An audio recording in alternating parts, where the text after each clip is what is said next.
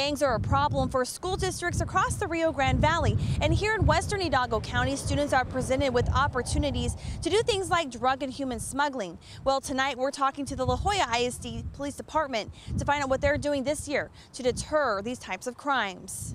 Starting my 14th year as a police chief, and every year has been different. La Joya ISD Police Chief Raul Gonzalez keeps an eye on crime in a school district that spans 6 cities. We see some drug dealing, we see some thefts, we see some kids getting involved with major organizations. These are things many school districts encounter, but in an area where students are vulnerable to major drug and human smuggling operations. Chief Gonzalez says keeping track of gangs is a top priority.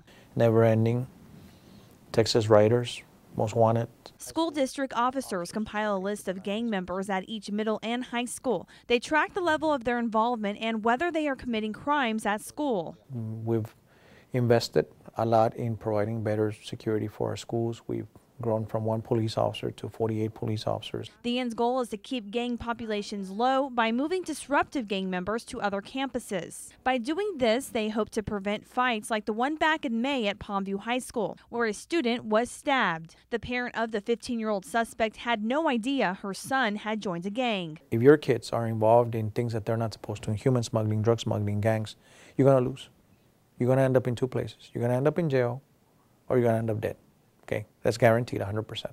Police have identified 10 major gangs at the district's 3 high schools. Chief Gonzalez says keeping track of these gangs and deterring membership growth is the best way to keep campuses safe.